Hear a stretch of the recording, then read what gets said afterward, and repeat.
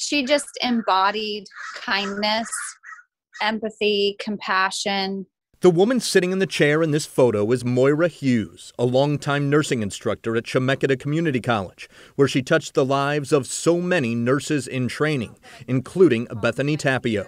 She was so reassuring that we could do it and cheering us on while also, meeting the objectives of what we needed to learn as nurses. She was one of those instructors that just genuinely cared, not just about growing up nurses, but who we were as people. It makes what happened to Moira all the more tragic.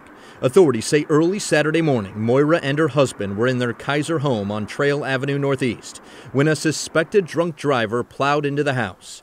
Moira was killed. Her husband, George Heitz, badly injured. To be sitting in the safety and the comfort of your home and have your life be ended, and in her husband's case, dramatically shattered and changed profoundly in an instant. That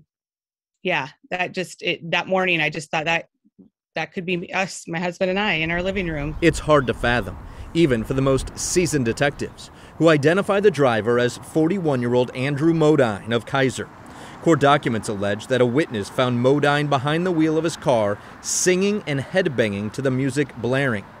Court documents also indicate that at the time of the crash, Modine was on probation for a prior DUI that, according to the Oregonian, resulted in his own brother's death. If anyone would have a forgiving, empathetic spirit towards this person, it was Moira. A sentiment echoed by Bethany Tapio. This is what nursing is. And when I say Moira embodied nursing, that's what she embodied. That love and compassion and care and acceptance of somebody, no matter who they are, no matter what they've done. Our thoughts are certainly with Moira's family and friends. As for the suspect in this case, he's facing 8 charges, among them manslaughter, assault, reckless driving, and DUI.